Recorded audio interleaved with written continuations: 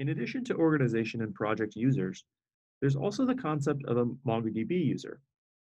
In simple terms, this user is someone who has access to the database itself and will able to gain access via the MongoDB command line interface, or CLI.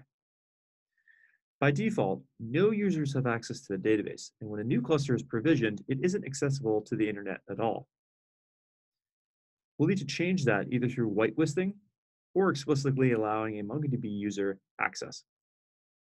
These users are based on a project-to-project basis and don't necessarily have to be an Atlas user. When on a project, click on the Database Access tab on the left side, which will take you to a list of the MongoDB users for a specific project. Here you'll see all the users added, as well as the permissions role that they've been granted.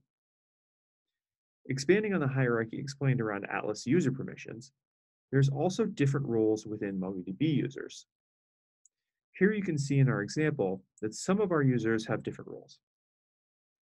Additionally, this is the place that you might add access for a non-user. For example, if you had a third-party application that might need to scrape your database, you could add them here with read-only permissions.